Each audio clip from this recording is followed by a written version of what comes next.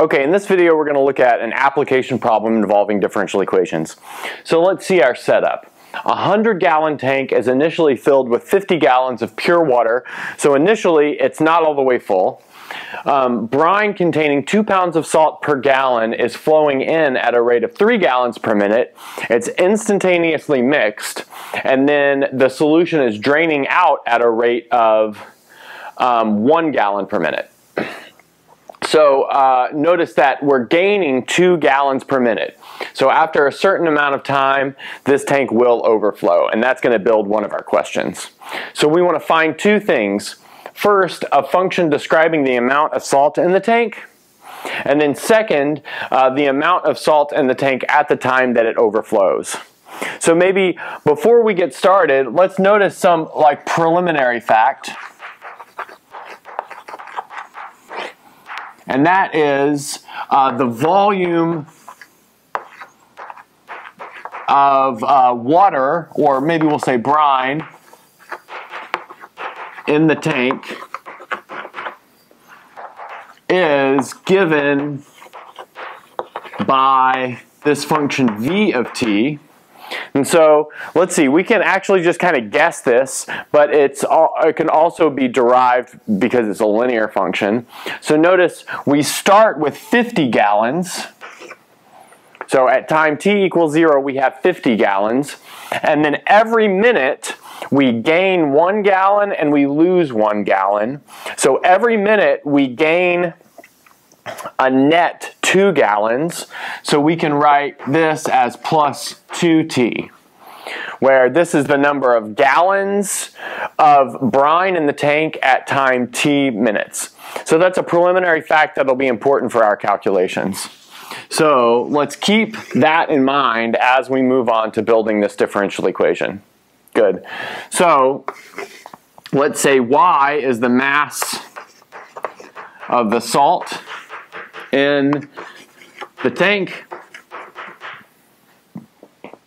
Good. That means we can write Y prime as the rate that the salt is entering the tank minus the rate that it's exiting the tank. So we can write that as the rate coming in minus the rate of the salt going out. Good. And then we can break each of these into parts. So we can write the rate coming in as the following, maybe the concentration in times the flow in. And then we can do the same thing for the rate out. So this would be minus the concentration out times the flow out. Good. So now that we're ready with this verbal way of describing the differential equation, we can write it down as a proper equation. So now we have Y prime is, so the concentration of the brine coming in, so notice that's 2 pounds of salt per gallon, so we can write this as 2 times, now how it's flowing in, so it's flowing in at a rate of 3 gallons per minute, so we can write that as times 3. So that's the rate that the salt is coming in, and so notice our units work, and we end up with, this is pounds per minute, so we have 6 pounds per minute coming in. Good. And then the concentration coming out, so that's the same thing as the concentration in the tank. So the concentration in the tank will be the mass in the tank, which is given as Y. So, let's go ahead and write this over here. So this is the mass in the tank divided by the volume in the tank at that given time. Good, so just keeping that in mind, we're setting Y equal to the mass in the tank, divided by the volume in the tank. But the volume's changing, but we calculated that kind of as our preliminary fact. So here we can write this as 50 plus 2t, and now we need to multiply that by the flow going out, but the flow going out is just 1 gallon per minute, so that doesn't change anything. And then again, this will be in pounds per minute. So let's see what we get. That gives us y prime equals 6 minus y over 50 plus 2t. And then we have y of 0 is, so our initial condition here is, we can read here that a 100-gallon tank is initially filled with 50 gallons of pure water. So pure water means there's no salt initially in the tank, so we have our initial condition is y of 0 equals 0. Great. So by the bottom of this board, we've constructed the differential equation which we need to solve. So I'll clean up this board and we'll solve this differential equation and get to answering these two questions. Okay, so previously we constructed the following differential equation.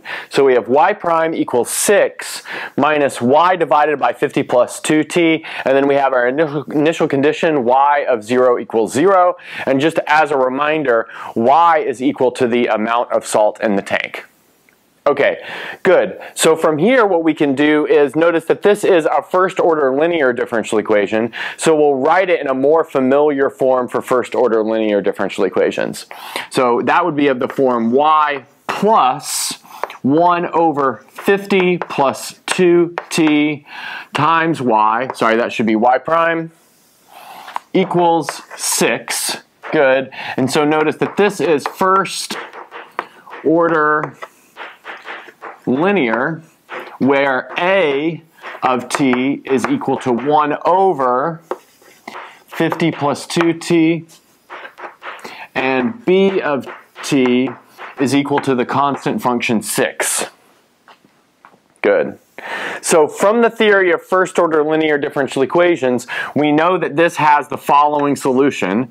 So it has the solution y equals 1 over alpha of t times the quantity, the antiderivative of alpha of t times b of t dt plus a constant where alpha of t is equal to e to the antiderivative of a of t dt. Good. So that's what we have. So let's calculate alpha of t. So that means that alpha of t in our case is equal to e to the antiderivative of 1 over 50 plus 2t dt. Good. So let's see, that is e to the natural log of 50 plus 2t. So we know since we have 1 over 50 plus 2t, it's got to be the natural log of 50 plus 2t. But now we need to check that this is right. If we take the derivative of this, we almost get this term, except we need an extra 2. We would need an extra 2 in the numerator by the chain rule, which means we need to put a half out here to counteract that extra 2 that will appear. Good. So that's what we have. So the next thing that we'll do is the following. In order to simplify the exponential function and the logarithmic function, we'll use a logarithm rule to take this half and put it as an exponent here. Good. Which tells us that this equals the square root of 50 plus 2t. Good. Now we're ready to write down the final solution to this. So let's see what we get. So we'll have y equals 1 over the square root of 50 plus 2t, great, times the quantity, the antiderivative of, now since b of t is a constant, I'll just write it out front. So we have 6. And then we have, this is 50 plus 2t to the half, so I'm moving back to that half power because it'll be better for taking an antiderivative, dt plus a constant. Okay, so we have that. And now let's get one more step in before we erase the board and move to the top. So this is going to give us 1 over the square root of 50 plus 2t. Good. And then we have that's multiplied by the quantity. So we have 6 times So we're going to have 1/2 from integrating this thing that has the coefficient of 2 in front of t. So we'll have that's times 1/2 times 2/3 times 50 plus 2t to the 3/2. Okay, so let's see everything we did there. So we increased the exponent by 1 to 3/2. We multiplied by the reciprocal of the new exponent. And then lastly, we multiplied by the reciprocal of this coefficient in the 2t because we would have to use the chain rule. And then we have this is plus a constant. Okay, good. So now notice that here we have 3 times 2 is 6, so that cancels this thing on top, and then we have twice this. So I'll clean up the board and then we'll get to the final answer. Okay, so we constructed this following solution, so now let's simplify it a little bit. So here we can write this as 50 plus 2t to the 3/2 over 50 plus 2t to the 1/2. So we're distributing this 1 over the square root of 50 plus 2t to both terms. And then plus a constant over 50 plus 2t. And then here we can write the square root. Great. So now the next thing that I want to do is, notice I can cancel this whole thing down here, and then this half becomes this 3/2 becomes a first power. So that's one thing that I can do. And another thing I can do is take this, factor a square root of 2 out of it, and then we get 25 plus t. And then we'll absorb the square root of 2 into the constant. And so that'll give us like the nicest solution here.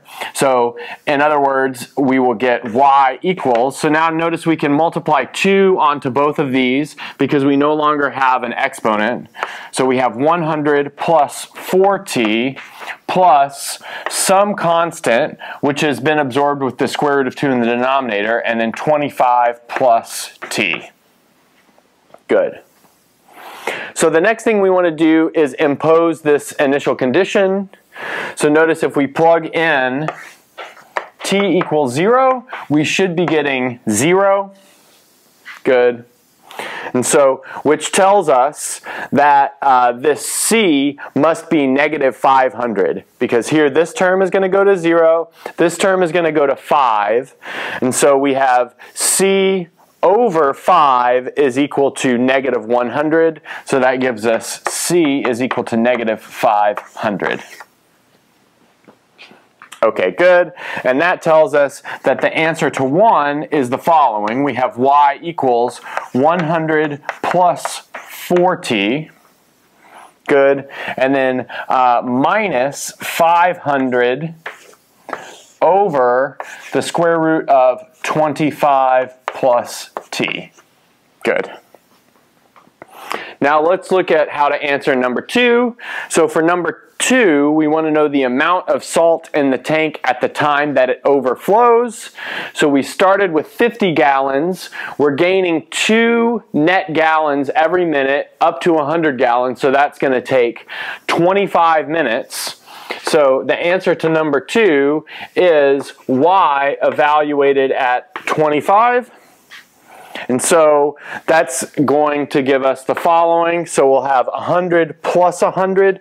So we'll have 200 minus 500 over the square root of 50.